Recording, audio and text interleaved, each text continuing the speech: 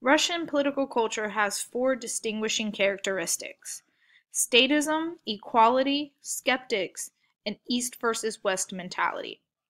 Statism is the belief of the people that it is good for the government to be strong.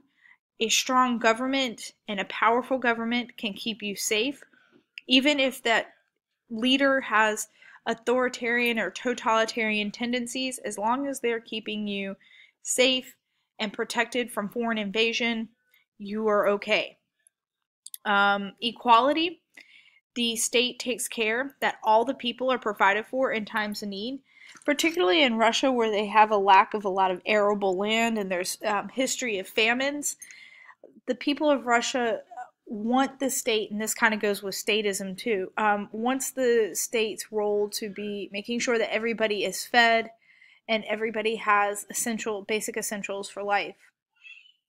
Skeptics.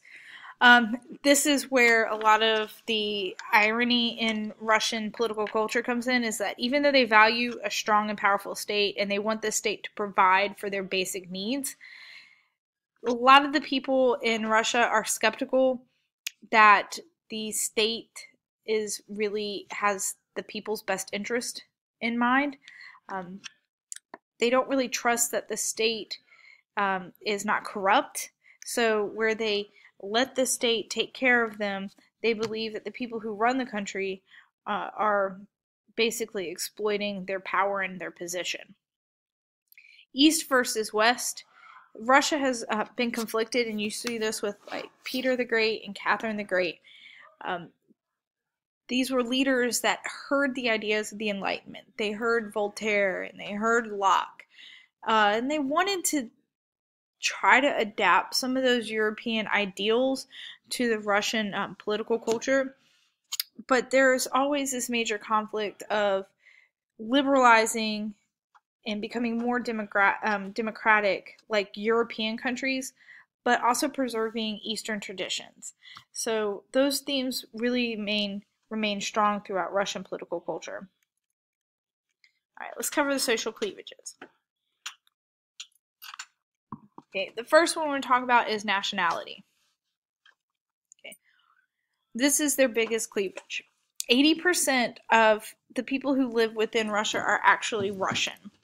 Then you have other major ethnic minorities, but they're not going to be at the center of the state or the center of Russia or around Moscow. You're really going to find these people on the fringes.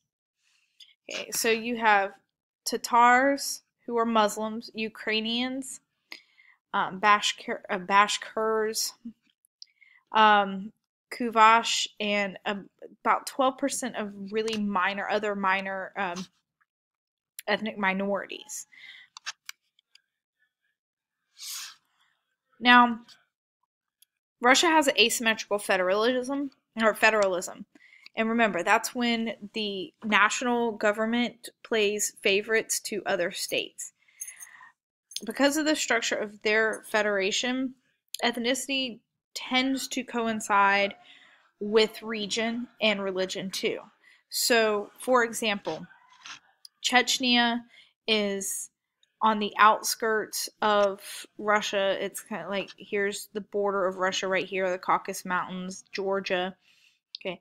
The rest of Russia is up, all on to the north. Okay. The people in Chechnya, not only are they on the outskirts or in the southern western region of Russia, southwest region of Russia, they're also a different ethnicity. All right, this comes up, and it's important to know the difference between a Ruski, which is the Russian word for somebody of Russian ethnicity, versus a Rosinsky, which refers to people of various ethnic backgrounds. So these would be your Ruskis, and then the Tatars and the Ukrainians and things like that. Those would be your Rossiyskis. Okay, so Chechnya. Talk about Chechnya some more, because they're really a big deal because of their push for independence. They've become a problem or a thorn in the side of Putin. This is a Muslim region. In order to try to gain independence, what Chechnya has done is carried out acts of terrorism.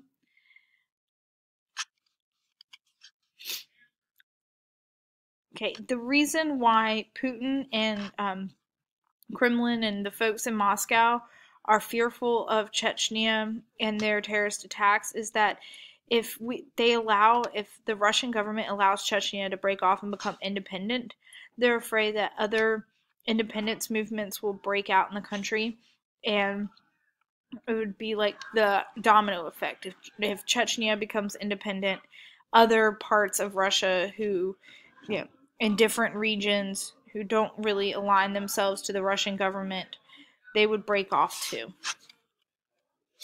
In an attempt to try to gain some legitimacy for the Russian government over the people in Chechnya, there was a referendum or a vote by the people to have a new constitution for that region. So that in and of itself is kind of a sense of co-optation, like try to make the people who are on the fringes or the people who are protesting and attacking, kind of try to pull them in to the government's decision making. And also Putin, being the charismatic authority that he is, he took to the airwaves in support of the referendum, encouraging people to approve the referendum.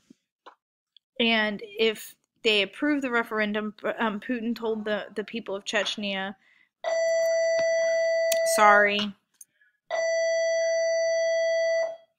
the people of Chechnya would have a little bit more freedom and more control over its affairs. So as long as you stayed with Russia, Putin guaranteed that the Chechnyans would be able to make some political decisions of their own.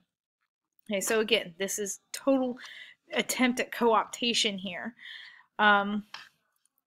So Putin took to the airwaves in support of the referendum, telling the people if they approved the referendum, telling the people if they approved the referendum, the Chechnyans' war-ravaged homeland would be given some extra independence.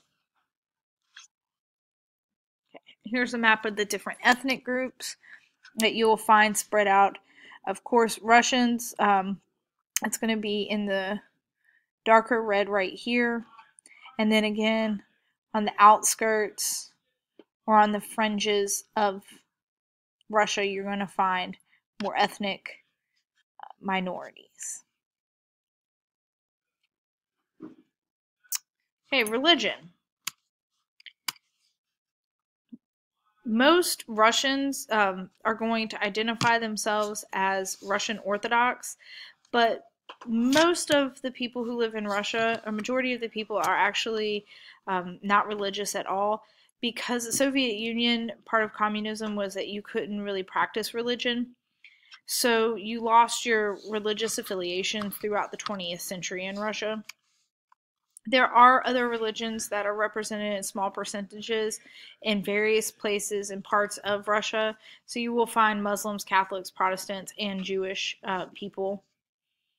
You do see more, the population of Muslims are increasing, and part of that is because you have migrant workers, people from the Middle East or the former Soviet republics that are moving into Moscow as migrant workers. Okay, and the area that separates Russia from the Middle East is the Caucasus Mountains. So hold on, I'm going to go back to this map. Okay, so you have the Black Sea and the Caspian Sea right here. Okay, you have Caucasus Mountains, and right over here, because this is a tilted view of Russia, right? So the people are moving in from the Middle East and migrating from the Middle East into Russia. And when they come in, they're bringing their Islamic religion. Okay, and the Caucasus Mountains is also where you would find the Chechnyans. So that very unstable region where you have the Muslims who are fighting for independence, you are going to find a heavier concentration of Muslim people in that area.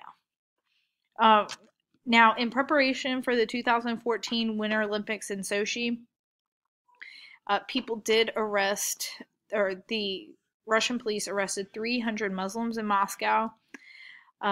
They were afraid that they were going to cause disruptions in the Olympic Games or be contributing to terrorist attacks. Other social cleavages. You have social class. You have poor versus the wealthy. In the USSR, a lot of the Communist Party members, the elites, were well off, and that kind of translates today. So if you remember the presentations on how communism or the Communist Party was set up, there was this thing called nomenclatura, and nomenclatura was a pyramid of elites, like people who knew people or knew the right people would get in the higher levels of government. That translates into social class divisions today. So you still do have a small class of really rich people that were the oligarchs of the Communist Party, the elites of the Communist Party, and then you have the working class of people. Most of the people in Russia live in cities, and most of them are going to live in cities near Moscow or toward the European side of Russia. The people that live in the cities are going to be well educated, university educated, and hold a lot of those Western values.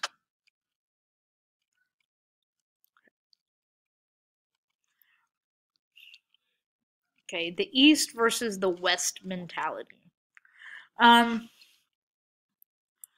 Again, there is this tradition of charismatic authorities and statism where people have put a lot of power in the hands of individuals who they believe could take care of them.